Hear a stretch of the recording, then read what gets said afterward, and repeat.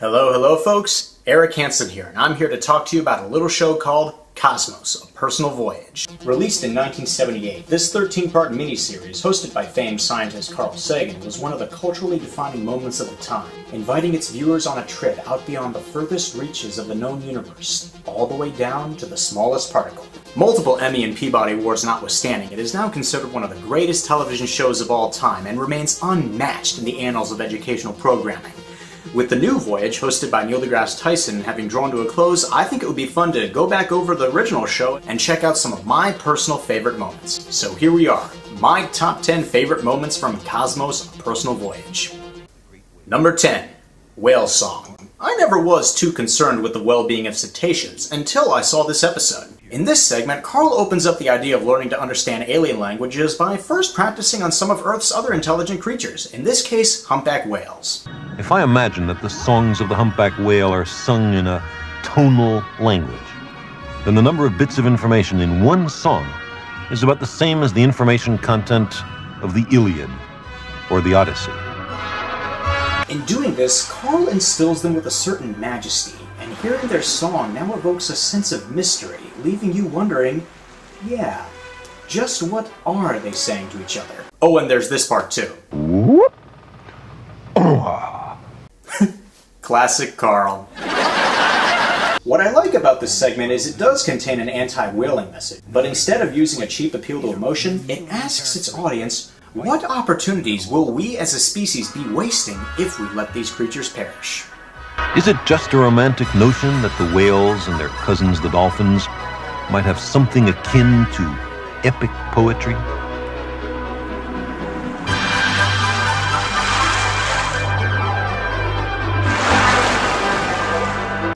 Number 9. Carl's Dream.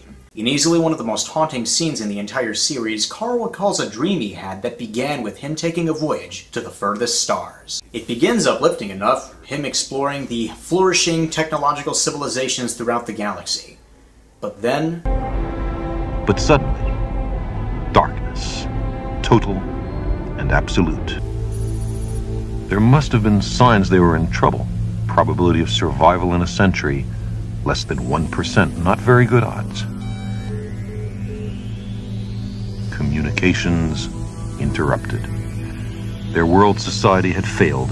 They had made the ultimate mistake. But by far the most haunting moment is Carl's tragic return home.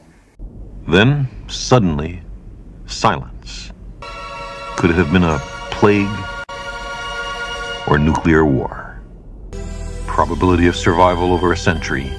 Here also, less than 1%.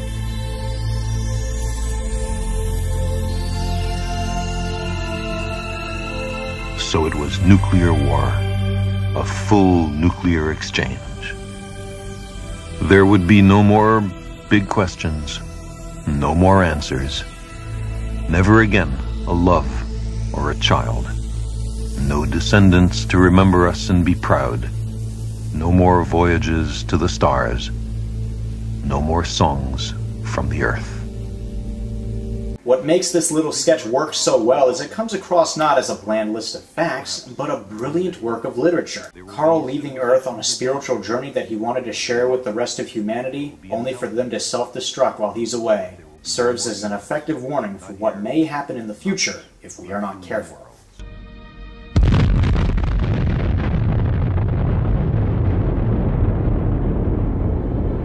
Number 8. Samurai Crabs.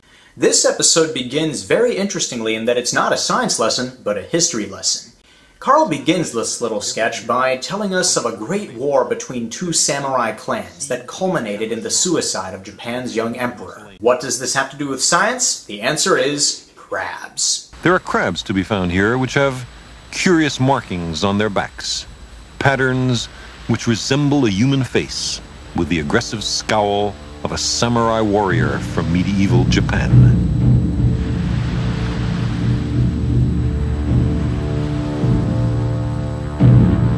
Carl uses this as a segue to give a very good example of how natural selection works, in explaining away the very strange markings on the crabs found near the site of the battle. Patterns on the back or carapace of this crab are inherited, but among crabs, as among humans, there are many different hereditary lines. Now, suppose purely by chance, among the distant ancestors of this crab, there came to be one which looked just a little bit like a human face. Long before the battle, fishermen may have been reluctant to eat a crab with a human face. In throwing it back into the sea, they were setting into motion a process of selection.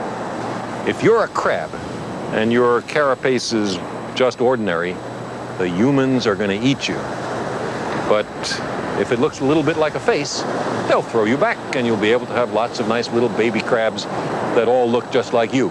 This is the beginning of our marvelous tour into the world of biology and evolution. A solid example of the mechanisms behind what makes life change over time. Number 7.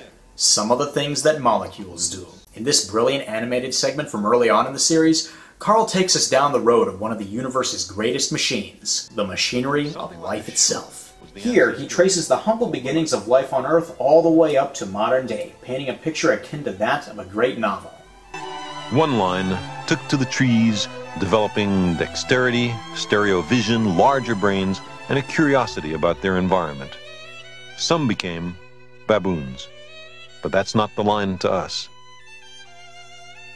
Apes and humans have a recent common ancestor. Bone for bone, muscle for muscle, molecule for molecule. There are almost no important differences between apes and humans. We, with our brains in our hands, are the survivors. There's an unbroken thread that stretches from those first cells to us. While some view evolution as demeaning, Carl Sagan shows it as inspiring. How we could spring from such humble beginnings to become what we are now, and opening up hope for what the future may hold for us.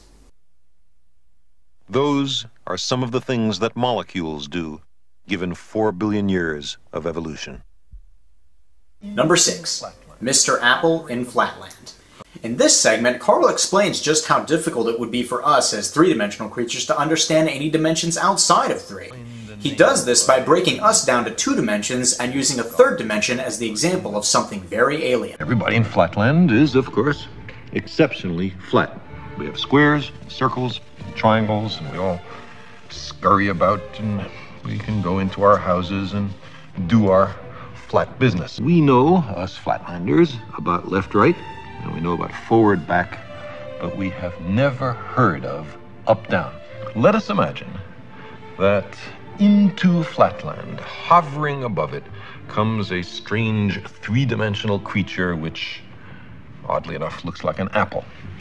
And the 3-dimensional creature sees an attractive, congenial-looking square, watches it enter its house, and decides in a gesture of interdimensional amity to say hello. What I really like about this scene is it always reminded me of the type of thing you'd see on Mr. Rogers' Neighborhood, very much aided by Sagan's casual and friendly demeanor. But after a while, he comes to realize that he is seeing inside closed rooms in Flatland. He is looking inside his fellow flat creatures. He is seeing Flatland from a perspective no one has ever seen it before to his knowledge. Getting into another dimension provides as an incidental benefit a kind of X-ray vision. This scene really does hit it home just how alien our dimensions would be to something that is 2-dimensional, and leaves you wondering what alien dimensions like the 4th and beyond would be like to us. I was in some other mystic dimension called Up, and they will pat him on his side and comfort him, or else they'll ask, well, show us, where is that third dimension? Point to it. And the poor square will be unable to comply. Number 5. The speed of light. The theory of relativity and how time slows down as you approach the speed of light was always something that confused me about physics. But in this segment of the series, Carl Sagan did the impossible. He made a simpleton like me actually understand it. To a passerby, Paolo appears blue-shifted when approaching, red-shifted when receding. But to him, the entire world is both coming and going at nearly the speed of light. Sagan further elaborates on this idea in this scene. The most bizarre aspect of traveling near the speed of light is that time slows down. All clocks, mechanical and biological, tick more slowly near the speed of light. But stationary clocks tick at their usual rate. If we travel close to light speed, we age more slowly than those we left behind. Paolo's watch and his internal sense of time show that he's been gone from his friends for only a few minutes. But from their point of view, he has been away for many decades, and his younger brother has been patiently waiting for him all this time. Putting a very difficult concept like this into terms that a guy like me can understand, it is now difficult to imagine the universe any other way. This was just a thought experiment, but atomic particles traveling near the speed of light do decay more slowly than stationary particles. As strange and counterintuitive as it seems, time dilation is a law of nature. Number 4. A still more glorious dawn. In our little corner of the universe, we often forget that at any given point in space, the sky will appear vastly different than it does here. And this show hits it out of the park in this little segment that deals with the morning on a faraway world.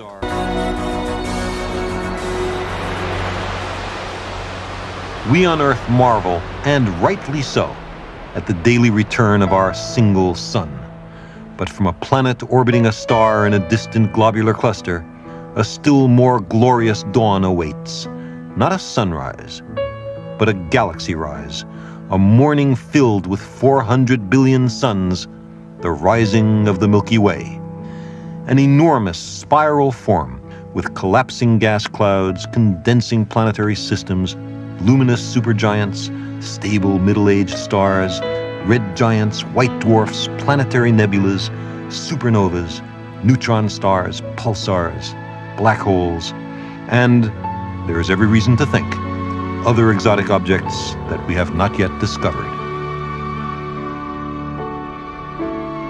From such a world, high above the disk of the Milky Way, it would be clear, as it is beginning to be clear on our world, that we are made by the atoms and the stars, that our matter and our form are determined by the cosmos of which we are a part. It is a very simple concept and remarkably poetic. Taking a step back at the vast galaxy we call home makes the viewer feel smaller, but somehow grander in looking back at the picture to which we all belong. Number 3. The Drake Equation. Aliens. They're one of the great mysteries of the cosmos. Do they exist? And if so, how many of them are there? What will they look like? What will they think like? And will we ever meet them? Carl devoted an entire episode to the search for extraterrestrial life, and here he showcases what is known as the Drake Equation, a mathematical equation used to give a rough number of how many civilizations there might be in any given galaxy. How many advanced civilizations capable, at least of radio astronomy, are there in the Milky Way galaxy? Let's call the number of such civilizations by the capital letter N. If we multiply all these numbers together, we've estimated capital N, the number of civilizations. What's really good about this segment is Carl does not lean towards any one possibility. He's sure to give his viewers multiple options as to not create bias, and invites us to draw our own conclusions based on the evidence he's presented. Civilizations then might take billions of years of tortuous evolution to arise, and then snuff themselves out in an instant of unforgivable neglect. If this is a typical case, there may be few others, maybe nobody else at all, for us to talk to. If only 1% of civilizations can survive technological adolescence, then F sub big L would be not 100 millionth, but only 100th. And then the number of civilizations would be 1 billion times 100th. The number of civilizations in the galaxy then would be measured in the millions. Still, by the end, he leaves us with a sense of wonder. What if? Then the sky may be softly humming with messages from the stars, with signals from civilizations enormously older and wiser than we. Number 2. The Cosmic Calendar. What would Cosmos: A Personal Voyage be without the Cosmic Calendar? One of the most iconic images of the series. So iconic was it that it was carried over to the recent sequel.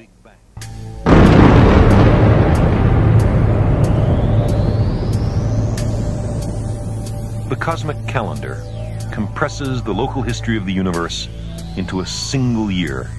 If the universe began on January 1st, it was not until May that the Milky Way formed. Other planetary systems may have appeared in June, July, and August, but our Sun and Earth not until mid-September. Possibly the greatest revelation provided by this calendar is this point right here on the tour of the cosmic year. In the vast ocean of time which this calendar represents, all our memories are confined to this small square.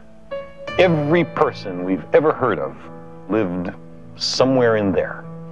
All those kings and battles, migrations and inventions, wars and loves, everything in the history books happens here, in the last 10 seconds of the cosmic calendar. To take all that we know and show just how little time it took up on the cosmic year makes all of our little battles and quarrels and disagreements seem, well, petty. In looking back at our vast history from this perspective, all condensed into a single bright light at the lower corner of the known universe's history, makes you feel closer to your fellow human beings than ever before. We on Earth have just awakened to the great oceans of space and time from which we have emerged. We are the legacy of 15 billion years of cosmic evolution. We have a choice. We can enhance life and come to know the universe that made us, or we can squander our 15 billion year heritage in meaningless self-destruction. And my #1 favorite Cosmos moment is...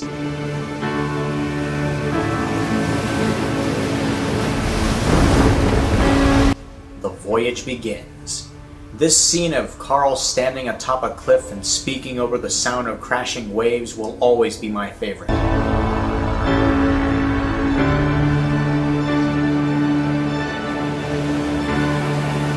The cosmos is all that is, or ever was, or ever will be. Our contemplations of the cosmos stir us. There's a tingling in the spine, a catch in the voice, a faint sensation as if a distant memory of falling from a great height. We know we are approaching the grandest of mysteries.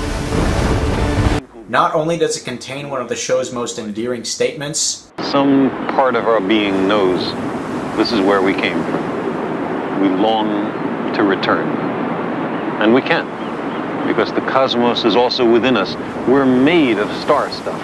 It is my favorite because the moment you see it, you know it is the beginning of something great. By the end of this scene, eager excitement has been ignited, and almost uncontrollable anticipation for every moment that is to come. Not just the ones listed above, but countless others. The journey to the single cell, making an apple pie, a Googleplex, and many more unnamed. With each breath, word, image, and subject, a pulsing life resonates that leaves the viewer feeling exhilarated and wanting more. And whenever I see it, I take great joy in preparing to discover the wonders of the universe all over again. Some of you may be wondering why some of the more famous quotes are not here. The answer to that question is simple. These are the moments that I took away from the show. Your list may be very different, and there's only one way to find out what that list is. Hop on the spaceship of imagination, let Carl be your guide, and travel to the cosmos to see what messages affect you the most. I'm Eric Hansen. I hope you all enjoyed yourselves, and I'll see you around. Later.